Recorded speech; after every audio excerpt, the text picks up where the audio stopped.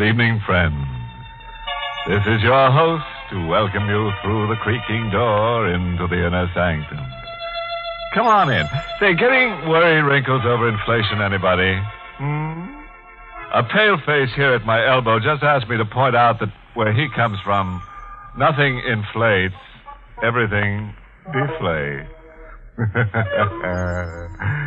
As a matter of fact, living down under is one way of trimming your clothing budget down to bare essentials. All you need for the longest while is one wooden shoe.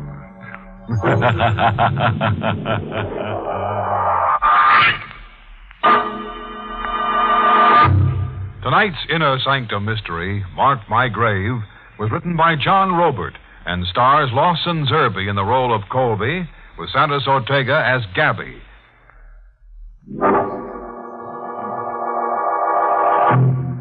Tonight we intend to prove that when a live wire meets a dead head, not a spark of sanity remains.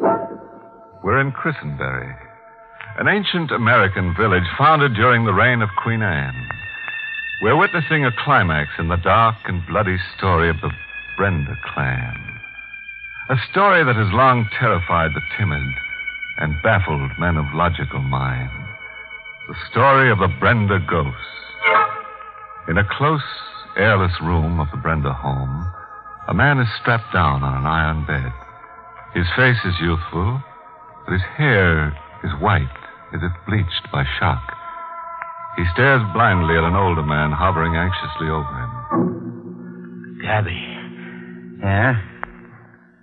It's me. I've got everything under control. Untie me, Gabby. I can't breathe. No, I can't untie you, kid. Not the way you are. You just hurt yourself. I've sent for a doctor. Able to talk about it a little? Talk about it? Sure. Only if you're able to. Ghosts. Ghosts were a big joke to us. The assignment was going to be a gag. A picture stunt to give the newspaper comic relief. That day you called me. Hey, Colby. Yeah? Hey, the wire coming in. 8-state search for missing hitchhiker couple. And what about it? Just 2 more missing Americans. There's 1 million of them. Pamela and Alfred Parker have been missing for 14 days. They were last seen entering the village of Christenbury. They were seen entering, but nobody saw them leave. Christenbury is the village famous for the Brenda ghost. You want to buy a bed sheet, boss? No. I do want to buy a circulation booster. Well, you're not assigning me to interview the Brenda ghost. And all the other Brendas with pictures. Trot yourself over to Christenbury with a flash gun and photograph everything that moves. What if the ghost is, camera shy? Christenbury was a village a man starts talking to himself in. A handful of bearded old-timers who stared at newcomers, then scurried away like frightened jackrabbits. The population on the ground was less than 100. The population underground was an easy 20,000. Now, before tackling the Brendas, I did some reconnoitering. If you're a man of caution, Mr. Colby, you'll not go poking your nose. How did Luther Brenda die? He was found keeled over in his study one black night, murdered. Somebody took an axe to him. Just somebody, huh? The, hatchet man was never caught? No. Did the police ever figure out a motive for the murder? Robbery, they said. But it was hate that killed old Luther, if you ask me. Well, driving into town, I saw posters tacked onto telephone poles advertising a public auction of the Brenda house and grounds tomorrow at 10 a.m. What's it mean? County supervisor's orders. Ain't a penny in taxes been paid since old Luther Brenda died. Good riddance to Luther's brood, I say. If you're set to go into the devil's roost, you'll be wanting a powerful charm on your person. Wear this around your neck and you'll come to no harm. The old lady was peddling a bag containing a few strands of human hair, a strip of dried snake skin, and a cube of live lodestone. A luck charm to ward off demons. Hey, you really sold yourself on the Brenda ghost story, huh? I've seen old Luther Brenda. Seen him with my own eyes. Where? Right where you're standing. Look. He called the devil and he's come. Come? What do you mean, come? Look to the window. I followed her pointing finger. There, staring at us through her window, was a face. It's old Luther, Brenda. It glowed like a mask coated with phosphorus. In a moment, the face was gone. Vanished.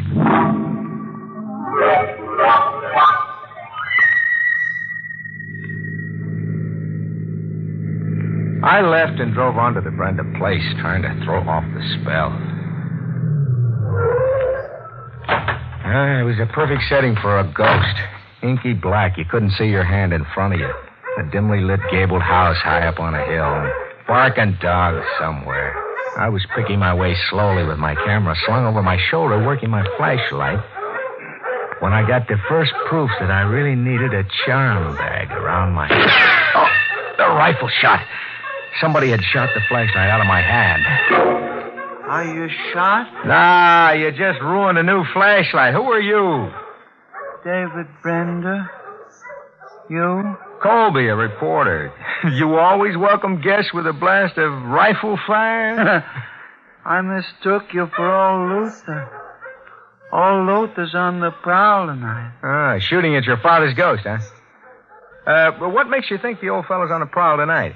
He ain't in his casket. You checked to see, huh? I did? You dug him up and pried open his coffin and checked? Nope. Weren't no need to do that.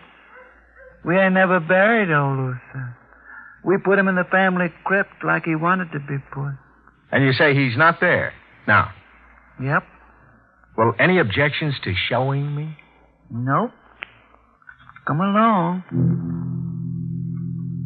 I followed David Brenda into a small fieldstone house set on the edge of a weed-choked meadow, less than 50 feet from the big gabled house. Sort of a primitively built mausoleum. In the center of it was a heavy oak coffin tooled with steel fittings. Raising the lid was a job for Hercules.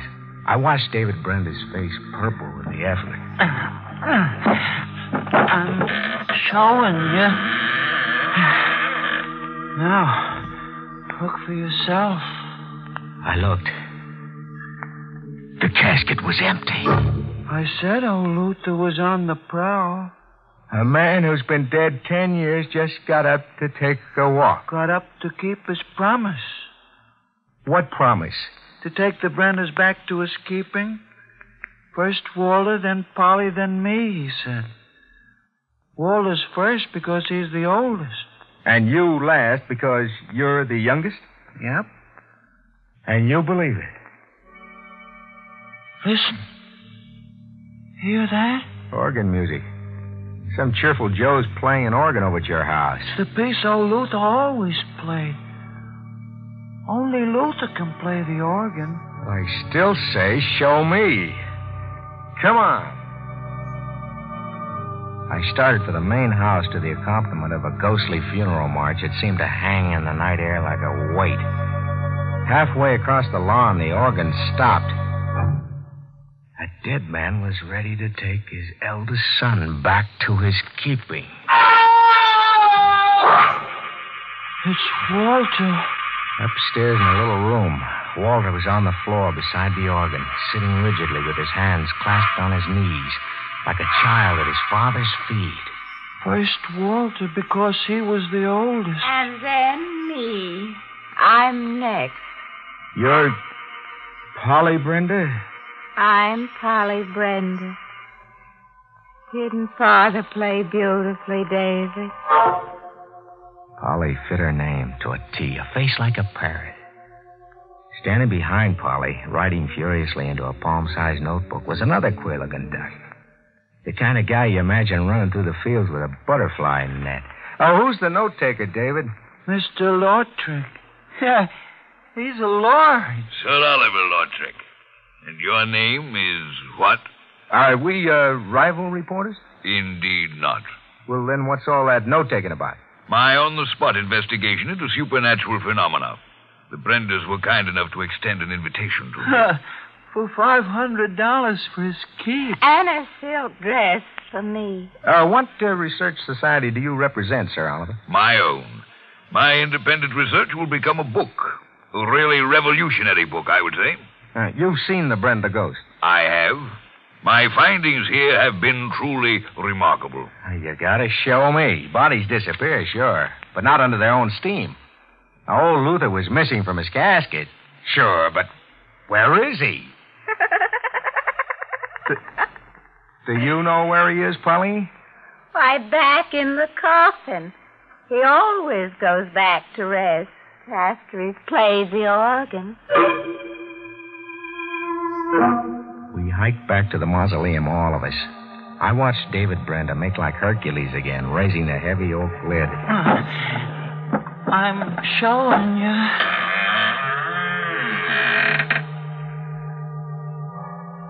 I looked. Old Luther Brenda was back in his casket. And it was the same face I'd seen pressed against the window of old Lady Hawkins' house.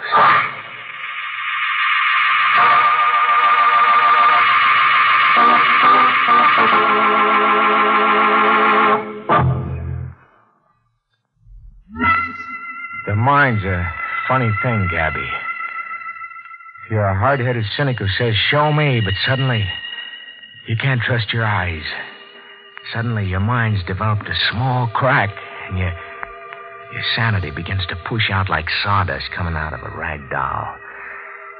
A dead man who gets up out of his casket, plays an organ solo, commits a murder, then gets back into the casket. You don't dare believe it, because if you do, you'll never stop screaming.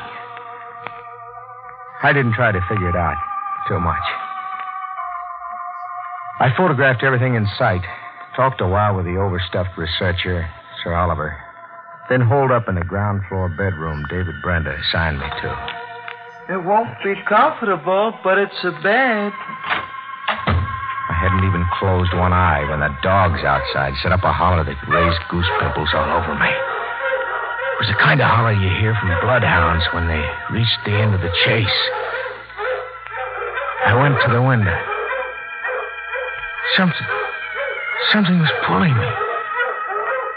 Something. Like a premonition. There were the dogs on the lawn, under the moon. Brute mastiffs, 4 of them, and snapping something in their jaws, then tossing it into the air. I concentrated on whatever the gadgets were, peering through the window glass until my eyes almost dropped out of their sockets. After a while, I made the gadgets out. They were articles of clothing. A shoe, a man's hat, a lady's handbag. I found the place the dogs had come from. It wasn't hard. I just followed the dog tracks to a ravine behind the meadow. I found them side by side, deader than just dead. Pamela and Alfred Parker, your missing hitchhiker couple. Oh, Luther killed him. Great, having a ghost around that walks. Huh, David? You can make him the explanation for everything. Oh, Luther killed him.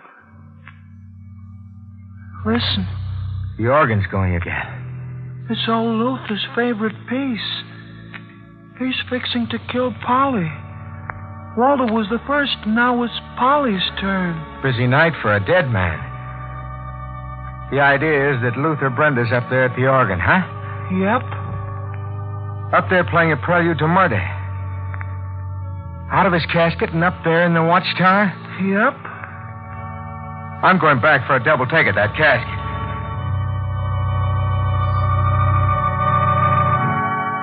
I played Hercules with the lid myself this time. I did a double take 20 times over. The casket was empty. I sprinted for the main house with David Brenda, puffing at my heels and a funeral march pacing me.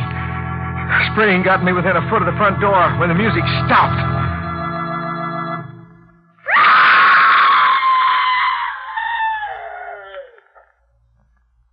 Polly was next. After Walter. Luther's keeping his promise. Shut up, shut up! It was Polly. Same place.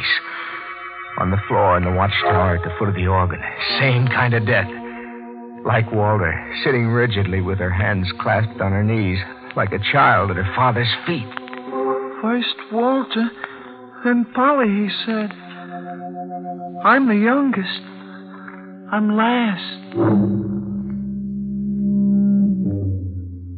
When my feet felt steady enough, I went to see if Luther Brenda had settled back in his casket. I went to see just as a matter of routine. I'd find him there, I was sure of it. I'd find him there because there wasn't an organ going. That's how I'd begun to think. I wasn't your boy anymore, Gabby. I was practically your Brenda. I never reached the mausoleum. Because out there in the dark, I saw Luther Brenda. I stood knee-deep in the weeds and watched Luther Brenda walk past me and head straight as an arrow for the mausoleum. A dead man was returning to his casket. I took his picture, a rear profile view. My hands worked the camera automatically from habit. I didn't start screaming until the mausoleum door closed behind him. And then I couldn't stop screaming.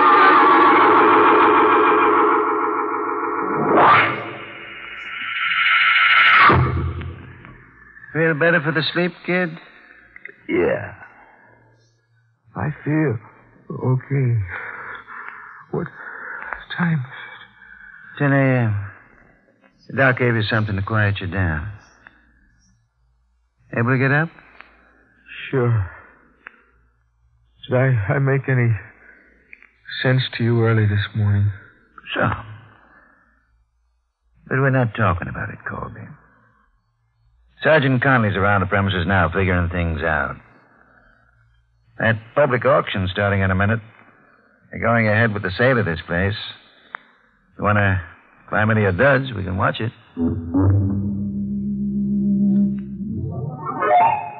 Gentlemen, your attention, please. The sale is about to commence. By authority vested in me by the Board of Supervisors of the Incorporated Township of Christenbury, I now offer you tax warrants, file number 126015, at public sale. Great public sale. Not a soul came. Nobody wants the place. Luther Brenda goes with it. That boy over there. See Sir Oliver? Uh-huh. And that's David Brenda. What keeps him out of a padded cell? The tax warrants amount to $3,000, gentlemen. The minimum bid I am empowered to accept is $3,000. Bid lively, gentlemen. Looks like no takers, Colby. Mr. Auctioneer, Yes? in the absence of bids, I bid exactly $3,000. Sold. Sold to... your name, please. Lautrec. Sir Oliver Lautrec. Come on, Colby. That's all I wanted to hear. Sir Oliver, Yes? what's here that's worth $3,000 to you? Must I answer that question? You'd better, and pronto.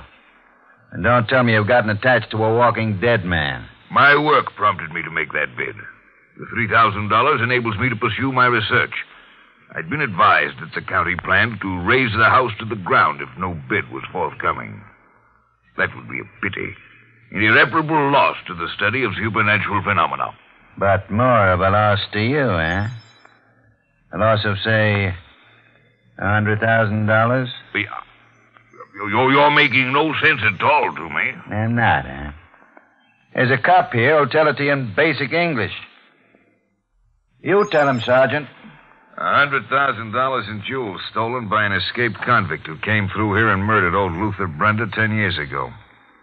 The killer left the jewels behind him for safekeeping. Because he was wanted in 12 states, he was hotter than a firecracker. He knew we'd never crash through roadblocks set up to trap him. My theory is that the jewels are bricked in somewhere as a part of the Brenda dwelling. Isn't that why you bought the house, Sir Oliver? To be free to take a wall down at your leisure and pocket a bag full of jewels? It's a preposterous theory. In my opinion, gentlemen, your surroundings here have affected your minds. You're all stark mad. Ah, that gimmick. Give him the rest of it, Sergeant. The corpse that gets up and plays the organ, that's you, Lautrec. Now, don't waste your breath denying it. Among other items of proof, we've got photographic evidence.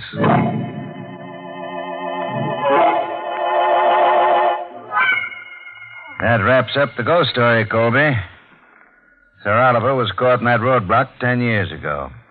Served his time, then came right back to Christenberry in his jewel cache. Photographic evidence, Connolly said. What did he mean? That picture you took of Luther Brenda walking back into the mausoleum. We developed it and blew it up. It was Sir Oliver wearing a plastic mask. It was a close copy of Luther Brenda's features. We found the mask in his luggage. But the casket was actually empty. Twice. Another Lautrec operation. Bet on it. Stop picking your brains. It's all ABC, open and shut. Everything fits logically. Everything adds up. But they were sitting on the floor with their hands clasped around their knees. Walter and Polly, like children listening to music. Colby, I'm begging you. Get that malarkey out of your head. Dead men don't sit down and play the organ. Don't they, Gabby? Listen. Oh, at a time like this, some jerk decides to play the organ. It's old Luther Brenda up there in the watchtower playing his favorite piece. He's out of his casket and at the organ. And David's on the floor like a child, listening to his father play. Colby, quit it. It's David's turn now. After Walter came Polly. David's last because he's the youngest. It's his turn now to go back to his father's keeping. Soon the music will stop, and David will scream. Listen, Gabby.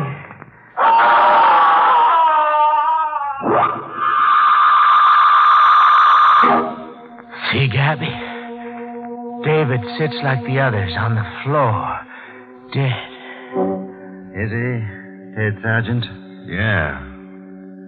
Can't pin this one on Lautrec. What killed David Brenda? Old Luther Brenda killed him, Gabby. David was last to go because he was the youngest. Oh, shut up, Colby. You were saying, Sergeant? No visible injury. Offhand, I'd say he was frightened to death. Brought a seizure on himself. Sure. That makes sense. He frightened himself to death. Does it make sense, Gabby? David Brenda played an organ solo for David Brenda. He sat at the organ pumping the pedals and sat on the floor at the same time. Sure, it makes sense. It's got to make sense. He played a funeral march and died listening to it. One man in two places at the same time. Does it really make sense, Gabby? Does it?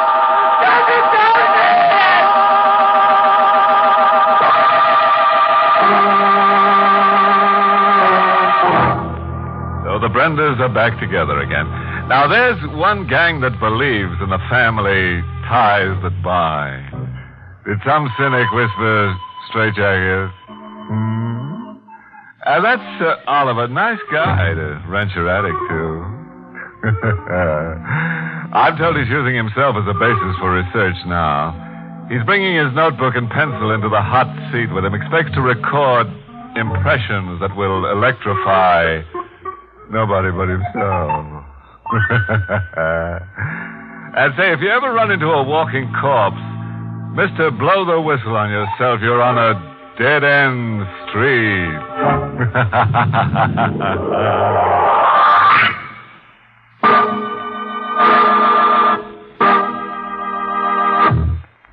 Inner Sanctum is heard each week in the United States over CBS, the Columbia Broadcasting System, and has been rebroadcast for servicemen and women overseas through the facilities of the United States Armed Forces Radio Service, the voice of information and education.